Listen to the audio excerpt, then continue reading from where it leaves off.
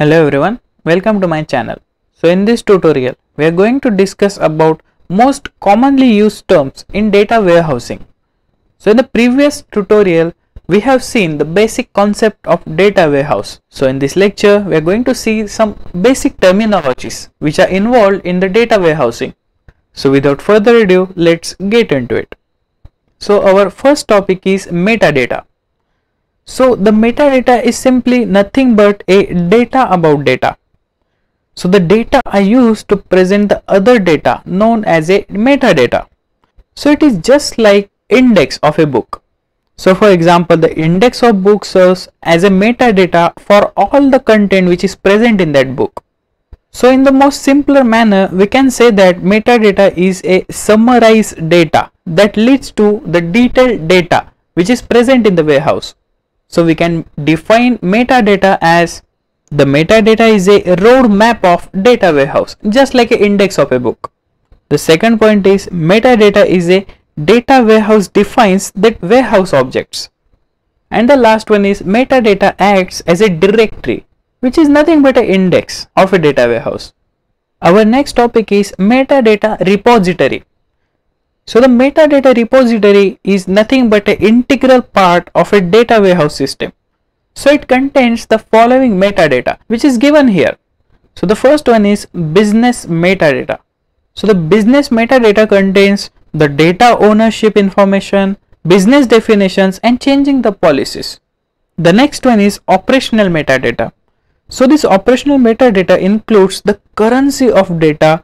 So the next one is data for mapping from the operational environment to the data warehouse. So this metadata includes source databases and their contents, as well as data extraction, data partition, data cleaning, transformation rules, refresh and purging rules. And the last one is algorithms for the summarization purpose. So which includes the dimensions algorithms, data on granularity, aggregation and summarizations. So our next topic is data cube. So what do you mean by data cube? So the data cube which helps us to represent the data in multiple dimensions. So the following table represents the 2D view of sales data for some company with respect to the time, item and the location dimensions. So here you can see the time, the type of item which are entertainment, keyboard, mobiles and locks, and the location which is New Delhi. But let's consider, suppose a company wants to keep track of sales record with the help of sales data warehouse with respect to the time, item, branch and location.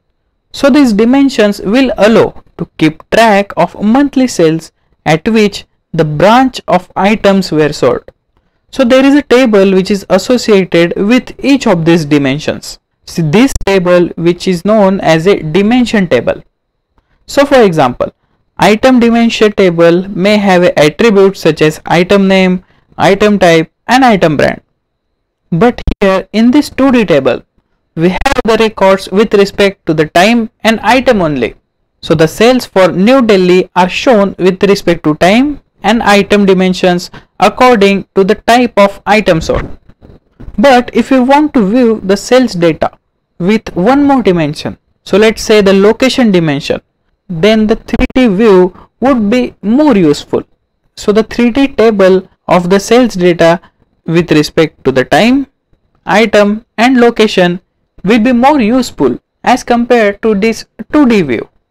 So as you can see in this table, we have the records with respect to the time, item types and as well as the location. So this is a 3D data cube which will be more beneficial for an analysis. So this table can be represented as a 3D data cube which is given here. Here is the time, these are all the items which are mouse, mobile and modem, and these are all the locations. So this is a 3D data cube representation of this above 3-dimension table. Our next topic is data mart. So what is a data mart really? The data marts contains a subset of organization-wide data that is valuable for a specific group of people in an organization. So in other words, we can say that a data mart contains only those data that is specific to a particular subject. So for example, the marketing data mart may contain only the data which is related to items, customers and sales. So the data marts are confined to some particular subject. So for example, the production data mart will contain the product type, the manufacturing processes and the different parameters which are related to the manufacturing processes. So regarding data marts, you have to remember some major points. So the first one is Windows based or a Unix based server are used for implementing the data marts. So these are implemented on a low cost servers. The next one is the implementation cycle of a data mart is measured in a short period of time, which will be in weeks rather than months or years. The next one is the life cycle of data marts may be complex in the long runs. So if their planning and design are not organization wide. The next one is data marts are small in size as they are confined to the particular subject, which will be valuable for a specific group of people in an organization. The next one is data marts are customized by the department. So if for the marketing data mart, the marketing team will customize that data mart, as well as for the sales data mart, sales team will take care of the customizations which are involved in that data mart. The next topic is the source of a data mart is departmentally structured data warehouse. So as you are already aware that warehouse has a multiple heterogeneous sources.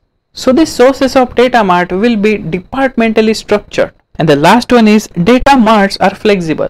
As the name suggests, data marts can be highly customizable according to the needs of an organization for utilizing the data more precisely and efficiently. So the data marts are built on top of the data warehouse, which will have some particular subject and will be useful for a specific group of people. So in this tutorial, we have seen the basic terms which are involved in a data warehousing, which are metadata. Next one is a metadata repository. Then we have seen what is a data cube and why is useful over a 2D representation of a data. Then we have seen the 3D data cube, which is derived from the 3D table that we have seen with the help of a simple example.